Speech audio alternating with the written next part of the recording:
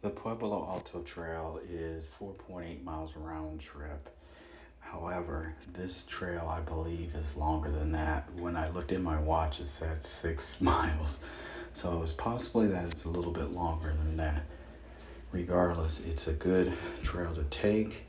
Just make sure you take plenty of water, just in case you were to get a little disorientated or lost there. Just to be mindful that the trail can sometimes be confusing if you can't find the little rock markers at times. So just make sure you take enough water. Realize it gets really windy up there, and there's always the possibility that the weather could change on you. So just be prepared for the elements, and have a good time up there. As you can see, it was pretty fun.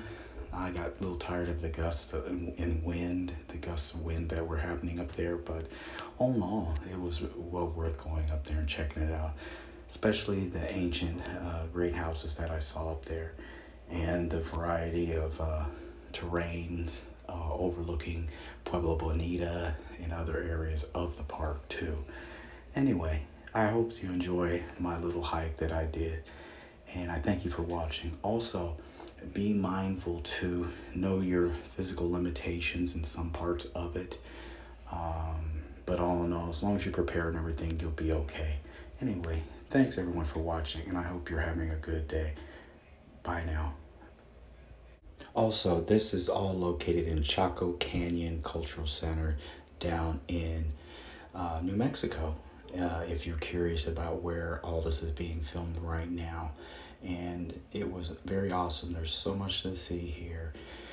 And I hope for my videos that some people go check this out and really see a lot of the good stuff that is going on here that they've done to really promote understanding and the accomplishments of Native Americans within the United States.